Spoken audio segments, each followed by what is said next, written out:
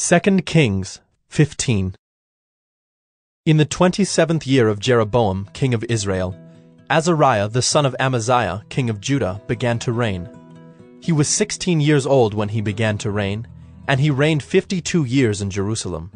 His mother's name was Jechaliah of Jerusalem. And he did what was right in the eyes of the Lord, according to all that his father Amaziah had done. Nevertheless, the high places were not taken away. The people still sacrificed and made offerings on the high places. And the Lord touched the king so that he was a leper to the day of his death, and he lived in a separate house. And Jotham, the king's son, was over the household, governing the people of the land. Now the rest of the acts of Azariah and all that he did, are they not written in the book of the Chronicles of the kings of Judah? And Azariah slept with his fathers, and they buried him with his fathers in the city of David, and Jotham his son reigned in his place. In the 38th year of Azariah king of Judah, Zechariah the son of Jeroboam reigned over Israel in Samaria 6 months. And he did what was evil in the sight of the Lord, as his fathers had done. He did not depart from the sins of Jeroboam the son of Nebat, which he made Israel to sin. Shallum the son of Jabesh conspired against him and struck him down at Ibleam, and put him to death and reigned in his place. Now the rest of the deeds of Zechariah, behold, they are written in the book of the Chronicles of the kings of Israel. This was the promise of the Lord that he gave to Jehu. Your sons shall sit on the throne of Israel to the 4th generation. And so it came to pass.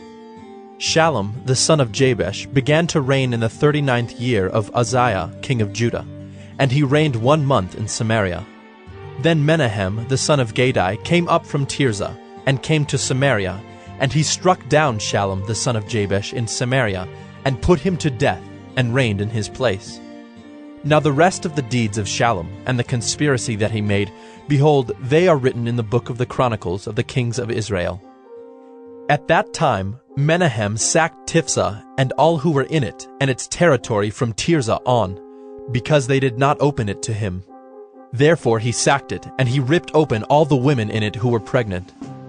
In the 39th year of Azariah king of Judah, Menahem the son of Gadai began to reign over Israel, and he reigned 10 years in Samaria. And he did what was evil in the sight of the Lord. He did not depart all his days from all the sins of Jeroboam the son of Nebat, which he made Israel to sin. Pul, the king of Assyria, came against the land, and Menahem gave Pul 1,000 talents of silver, that he might help him to confirm his hold on the royal power. Menahem exacted the money from Israel, that is, from all the wealthy men, 50 shekels of silver from every man, to give to the king of Assyria.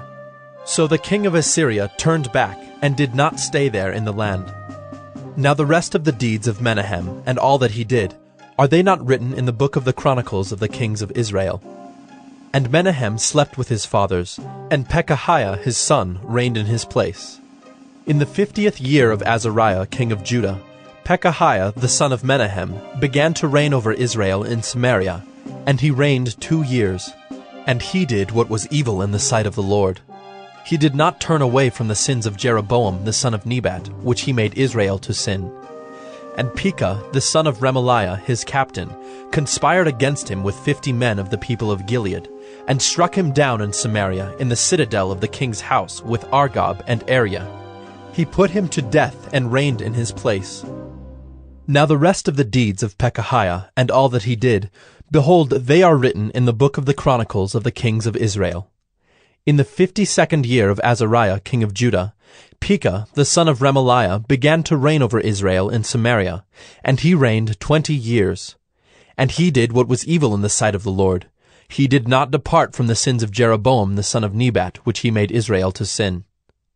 In the days of Pekah king of Israel, Tiglath-Pileser king of Assyria came and captured Ijon, Abel-Beth-Maacah, Genoa, Kedesh, Hazor, Gilead, and Galilee, all the land of Naphtali, and he carried the people captive to Assyria. Then Hoshea the son of Elah made a conspiracy against Pekah the son of Remaliah, and struck him down and put him to death, and reigned in his place, in the 20th year of Jotham the son of Uzziah. Now the rest of the acts of Pekah, and all that he did, behold, they are written in the book of the Chronicles of the kings of Israel. In the 2nd year of Pekah, the son of Remaliah, king of Israel, Jotham, the son of Uzziah, king of Judah, began to reign. He was 25 years old when he began to reign, and he reigned 16 years in Jerusalem. His mother's name was Jerusha, the daughter of Zadok. And he did what was right in the eyes of the Lord, according to all that his father Uzziah had done. Nevertheless, the high places were not removed. The people still sacrificed and made offerings on the high places. He built the upper gate of the house of the Lord. Now the rest of the acts of Jotham, and all that he did, are they not written in the book of the Chronicles of the kings of Judah? In those days the Lord began to send Rezin, the king of Syria, and Pekah, the son of Remaliah, against Judah. Jotham slept with his fathers, and was buried with his fathers in the city of David his father. And Ahaz his son reigned in his place.